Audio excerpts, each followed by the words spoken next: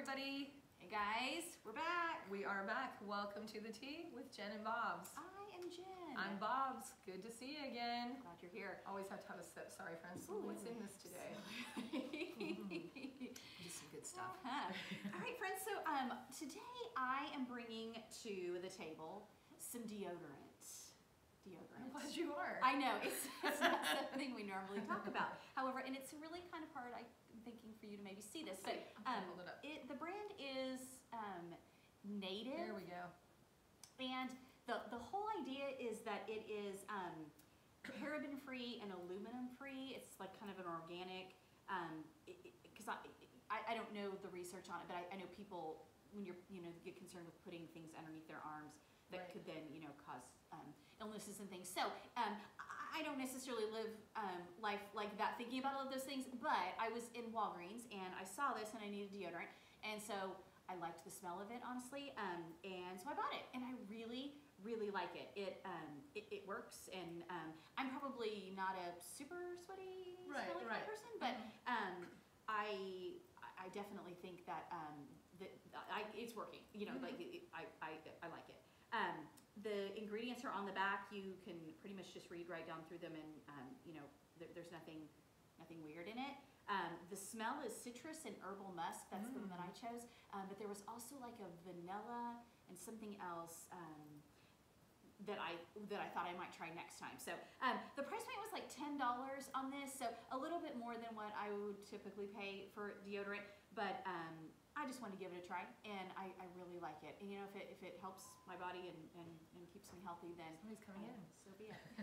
So Native deodorant, I looked it up. It's got great reviews online, and like I said, I found this at Walgreens, so you might be able to find it at Target. Probably has this.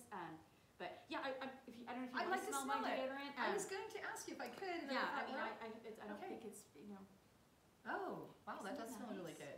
Yeah, it's really. I might just like stick my head under her pits one day and just take a big old whiff. Well, I might have made Dustin do that this week just to see if it was working, and it seemed okay. So it smells really good. I would definitely try that. Yeah, so Native deodorant, and they seriously had about 7 different scents. So you could probably just about find anything that interests you. I do like my deodorant to smell good. If you are going to get sweaty, you want it to be a pleasant smell.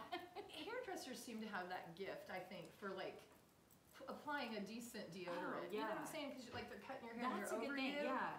And so hairdressers out. I mean, Native. I've only smelled good things from you, but that's definitely good, just in case you're looking for something. Yeah, and it kind of got me thinking about like possibly researching other brands that kind of fall along the same line, aluminum free, paraben free.